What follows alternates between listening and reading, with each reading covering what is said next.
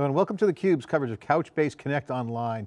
Mary Roth, VP of Engineering Operations with Couchbase is here for Couchbase ConnectONLINE. Mary, great to see you. Thanks for coming on remotely for this segment.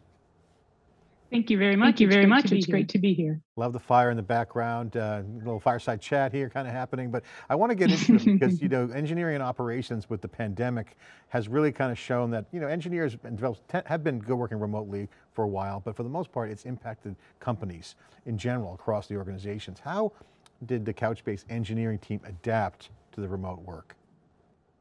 Great question. And I actually think the Couchbase team responded very well to this new model of working imposed by the pandemic. And I have a unique perspective on the Couchbase journey. I joined in February 2020, after 20 plus years at IBM, which had embraced a hybrid in-office remote work model many years earlier.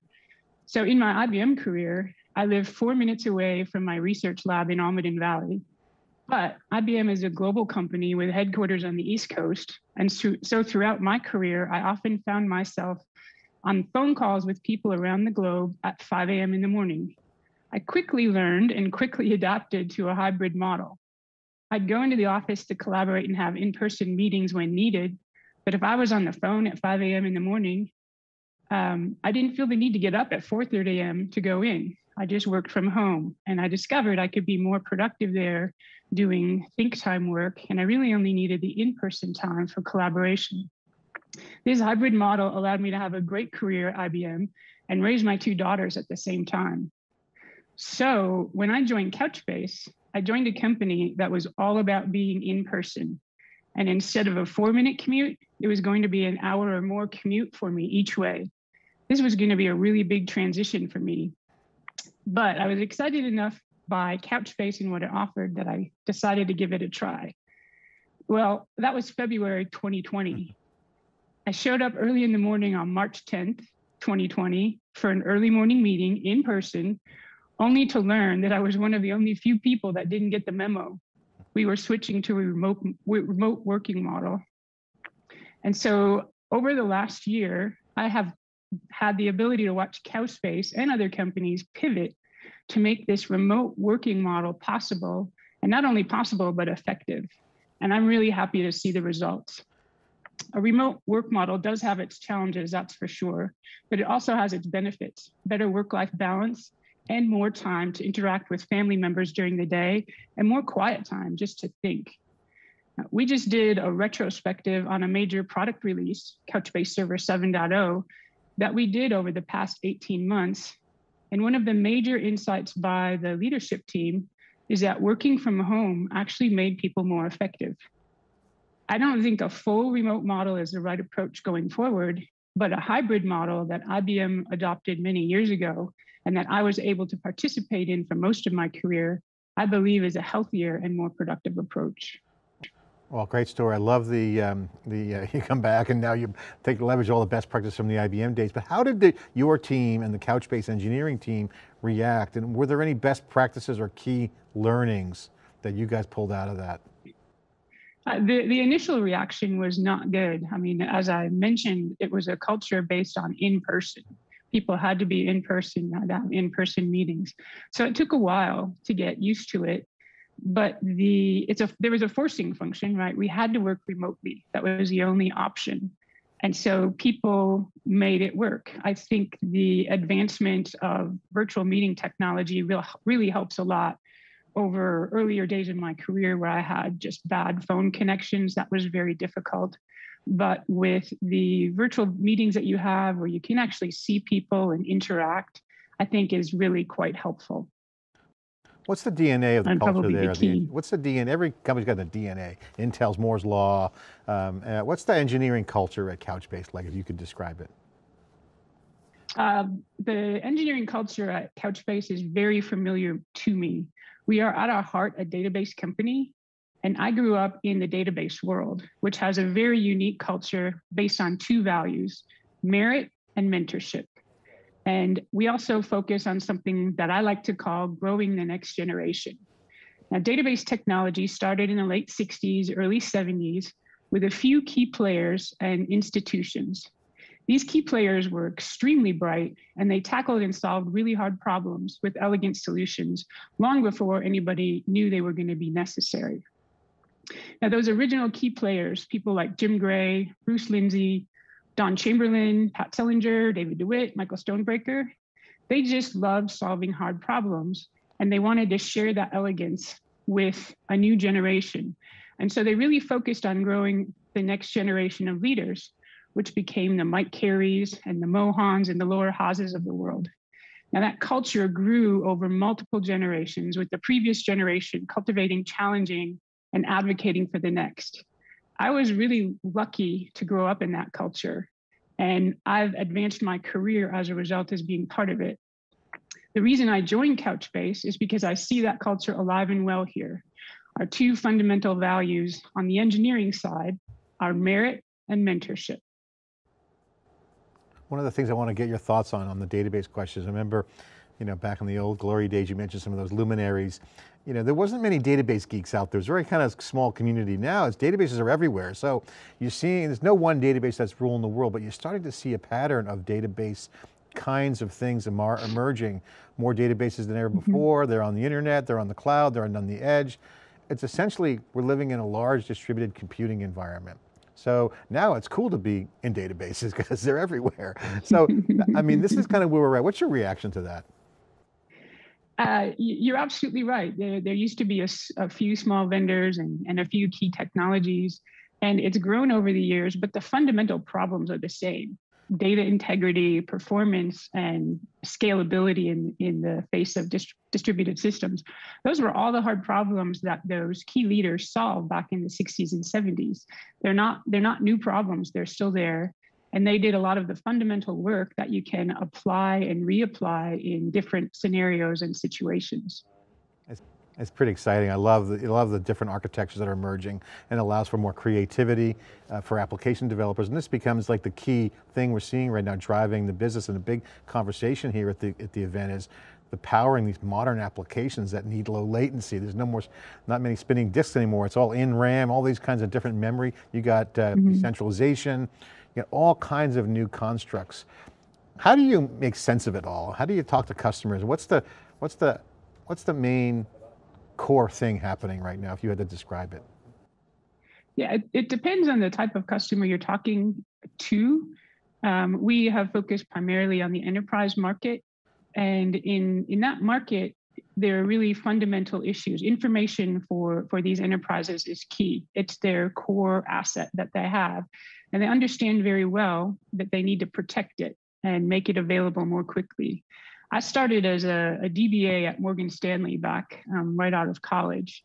And at the time, I think it probably still is, but at the time it was the best run IT shop that I'd ever seen in my life. The fundamental problems that we had to solve to get information from one stock exchange to another, to get it to the SEC, are the same problems that we're solving today. Back then, we were working on mainframes and over high-speed datacom links.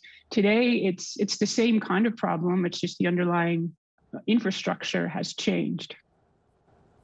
theCUBE has been a big supporter of women in tech. We've done thousands of interviews on why I got you. I want to ask you, if you don't mind, career advice that you'd give women who are starting out in the field of engineering, computer science. What do you wish you knew when you started your career? And if you could be that person now, what would you say? Yeah, well, there are a lot of things I wish I knew then that I know now, but I think there are two key aspects to a successful career in engineering. I actually got started as a math major, and the reason I became a math major is a little convoluted, is that as a girl, I was told we were bad at math. And so for some reason, I decided that I had to major in it. That's actually how I got my start. But I've had a great career. And I think there are really two key aspects. First, is that it is a discipline in which respect is gained through merit, as I had mentioned earlier. Engineers are notoriously detail-oriented, and most are perfectionists.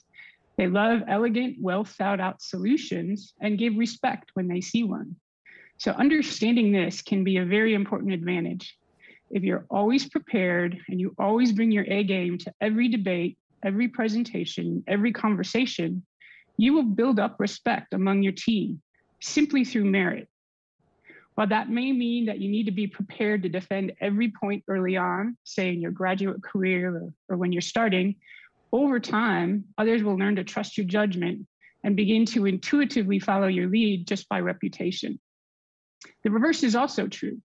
If you don't bring your A game and you don't come prepared to debate, you will quickly lose respect. And that's particularly true if you're a woman. So if you don't know your stuff, don't engage in the debate until you do. That's awesome advice. Go ahead, continue. Thank you. So my second piece of advice that I wish I could give my younger self is to understand the roles of leaders and influencers in your career and the importance of choosing and purposefully working with each. I like it to break it down into 3 types of influencers: managers, mentors, and advocates. So that first group are the people in your management chain. It's your first line manager, your director, your VP, etc.